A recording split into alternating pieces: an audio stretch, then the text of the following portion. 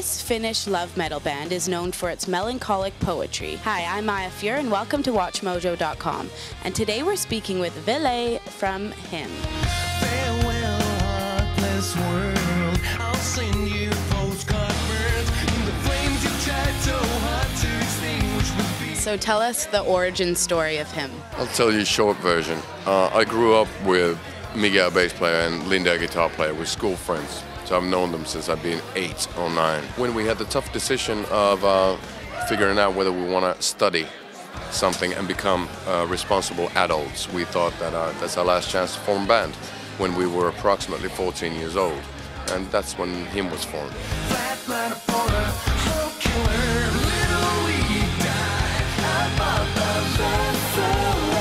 So I know that you guys came out and said that you hate when journalists ask you what genre you are.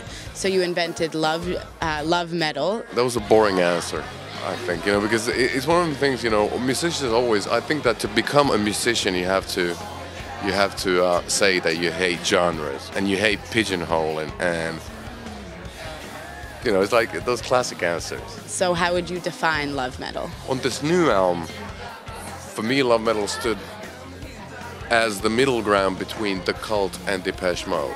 So it's the more sentimental, usually considered the more feminine aspects that is not considered to be part of rock and roll. Rock and roll is usually really macho. It's really like balls to the walls and kind of used to be chauvinistic and misogynist as well. We appreciate our mothers so much that we never wanted that to be part of our vocabulary, musical vocabulary. So we wanted to have rock and roll that mothers could enjoy.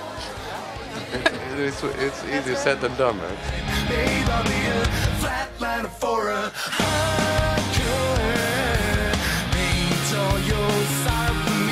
Do you think the band's music has evolved from album to album? We grow older, and when you grow older, you grow more tired. And when you grow more tired, you want to concentrate on the essential because you know that you're not going to have energy to do it all. So you just want to concentrate on the good things.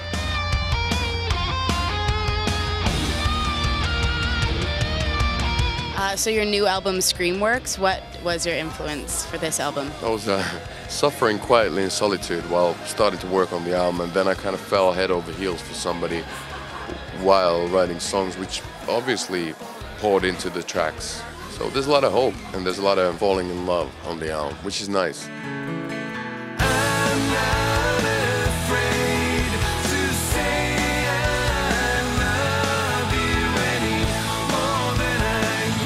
Would you call yourself a huge romantic? Romantic in the very original sense of the word. I'm more of a romantic than a scientist. I do believe in emotions and the power of emotions, and rather than just the binary code. It's not just ones and zeros. In magical thinking, yes, but not like candlelit dinners. Not that. Waste space and time and money. From a heart so black and blue, only for you.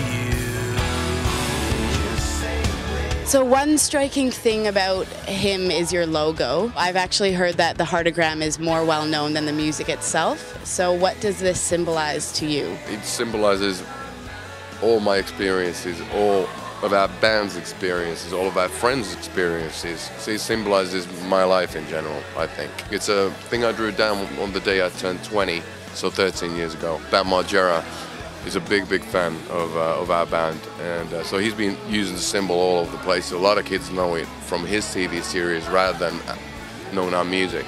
And it's great, it's fabulous, it's miraculous to see it etched on somebody's skin and knowing that it's just something I doodled down ages ago.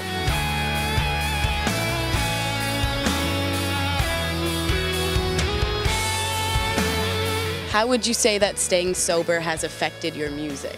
Well, I was spending more time working on it, and then, my pronunciation was a bit better in the studio. We didn't have to cut so many, it was just slurring S's away. But I do miss the days of getting all messed up. I miss it dearly. But the problem is that, we're a touring rock band, and maybe back in the day it was part of the deal to be as messed up as possible, but these days people expect to play some music and to play well. So I can't multitask. I can't do them both. Maybe there could be a tour of just getting messed up. It's like, come see HIM, drink on stage, something like that. That'd be a great tour.